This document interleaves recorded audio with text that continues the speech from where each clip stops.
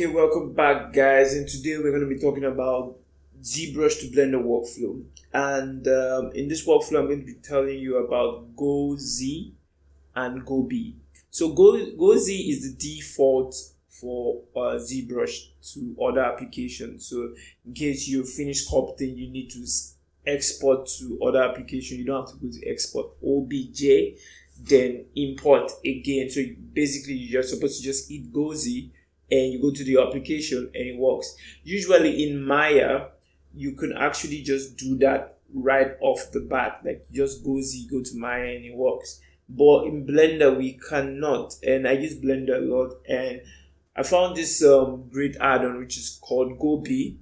So it works the same way. So when you press Go Z, you can come here and import it and it works. Actually, it just works automatically. It works better than Maya, if you ask me.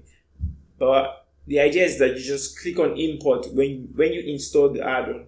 First of all, let me show you what the add-on is. It's called Go B. It's a GitHub. I'm going to drop in the description down below. And yeah, when you press import, when you click on import, you just come down here and you just Go Z. And if you go to Blender, yeah, it's there. That's what the plugin, that's what the add-on does. That's nothing else. But I just want to show you some cool stuff I do with this, because this is really cool. So ZBrush, as we know, as let me get my pen here. ZBrush, as we know, has some limitations that are really annoying.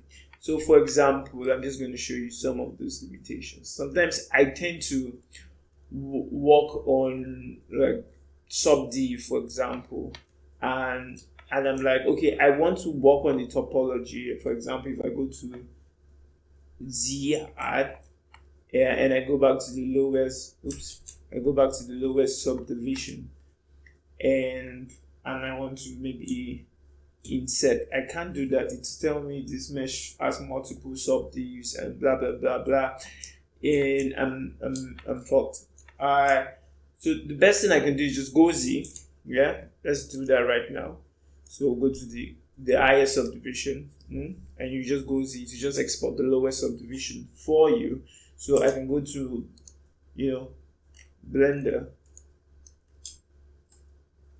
yeah, and I could just like, let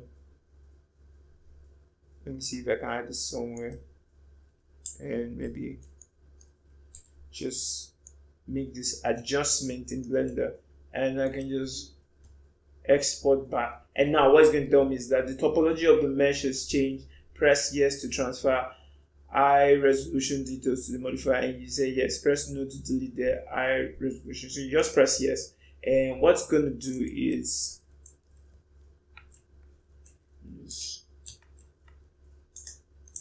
turn off this. Is if we should go down here, we can see that adjustment and that edge loop that we added. So this is really powerful. This workflow is really amazing because you could continue working in ZBrush. You really want to stay in ZBrush, and you don't want to export your mesh and import and this yada stuff, and you're in Blender. So you could actually just UV, if you prefer UV in Blender. You could just UV in Blender, come back here, maybe you want to add some textures in ZBrush, you need good UVs. You can just go back and forth, and it's really cool. Like, I could just like, I could sculpt here, and Go Z, this, and it's here. And that's really amazing. And the cool thing is that I could take advantage of Blender's sculpting tools too, if you know how to sculpt in Blender. And for example, I could do, I could sculpt here too. Let's increase the strength. I could sculpt here too, and let me use the move tool. And take the advantage of this, or take the advantage of Blender's modeling tool. For example, I could extrude this face, like both programs have their strength, and this just does that for me, just helps me. And I'm working with my low sub D, and everything is just, I could just go back and forth, and it's a really fast workflow.